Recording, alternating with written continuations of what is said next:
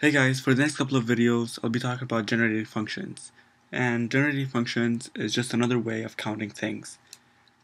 So let's say we have one ice cream sandwich, one apple, and one blackberry. So how many ways can we select? 1, 2, 3, or none?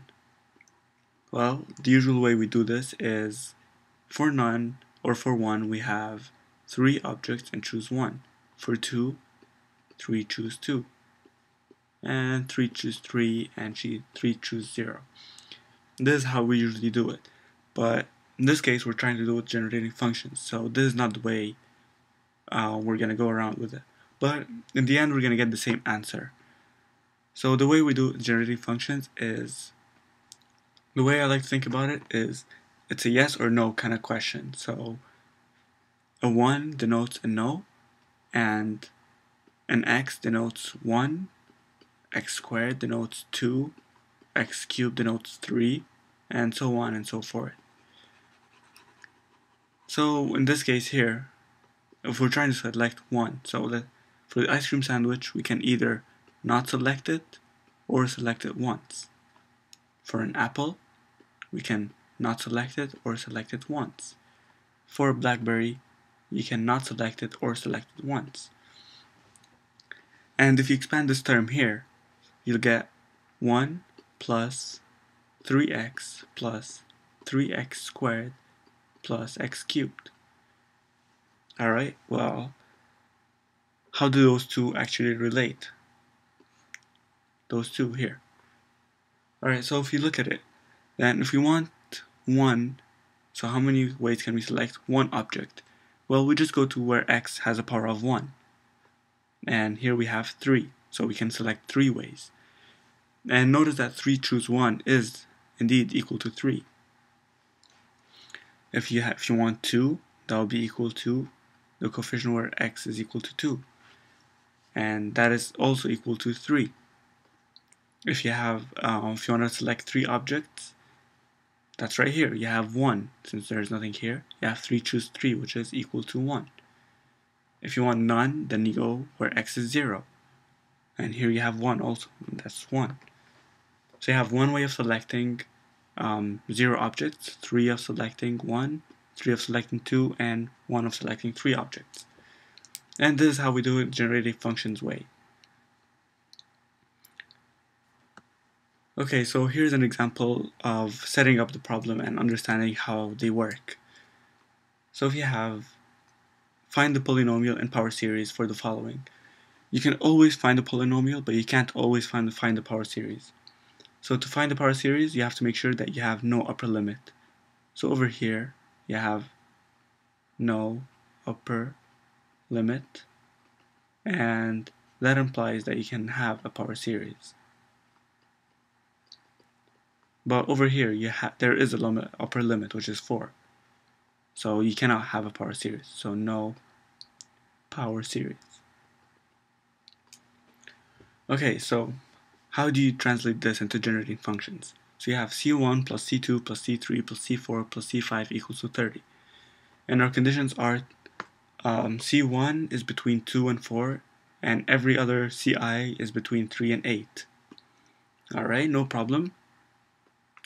So for A, you have C1 is between 2 and 4. So for C1, you can select it twice, or 3 times, or 4 times. And that's our C1 term. So this is C1. Alright, well, the rest, you have C2, C3, C4, and C5 are between 3 and 8. So you can select it 3 times, 4 times, 5 times, 6 times, 7, or 8. So that takes care of C2. But since C2, C3, C4, and C5 are the same, then you just raise it to the power of 4, since we have 4 coefficients here. 1, 2, 3, 4. That all follow the same rule. And that takes care of C2, C3, C4, and C5. And that will be equal to x to the power of 30. So that takes care of part A. Now for part B, you have the same question but with different conditions. So you have all the numbers are less than or equal to 0, and there is no upper limit. And C2 is even and C3 is odd. Alright, so let's take care of the cases where there is no restriction, which is C1, C4, and C5. Okay, well, they start from 0, so they can appear 0 times, or once, or twice, or 3 times, and so on to infinity. Notice that it's an infinity because there is no upper limit. For part A, we had to stop when C was 4 and when C was 8.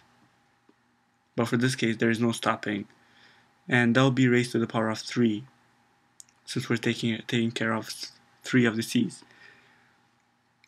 Okay, now we have to do C2 and C3. Well, C2 is even, so you can only have even numbers. So you can select it x squared, so actually 1, because x to the 0 is even, plus x squared plus x to the 4th. So you can select it 0 times, 2, 4 times, 6 times, and all the way to infinity as long as it's even. So that's C2, and C3 is odd, so you can select it once, or 3 times, or 5 times, or 7 times, and so on to infinity. And this is generating functions, and also this is equal to x to the power of 30. Okay, so determine the generating function for the number of ways to distribute 35 pennies from an unlimited supply among 5 children. Alright, so first of all you have 5 children, so you have C1 plus C2 plus C3 plus C4 plus C5. Okay, and that will be equal to 35, since you have 35 pennies to distribute. Alright, so for part A you have no restrictions. So A, no restrictions. So there is no upper limit there, and the lower limit is 0.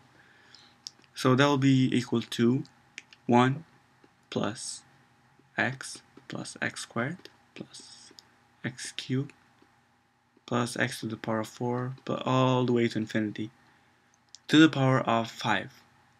And that will be equal to x to the power of 35. So that's the number of ways with no restrictions. So each child can either get 0 pennies, 1, 2, 3, 4, and you can write it all the way up to 35. But since there is no upper limit, then it's okay to just leave in this form here.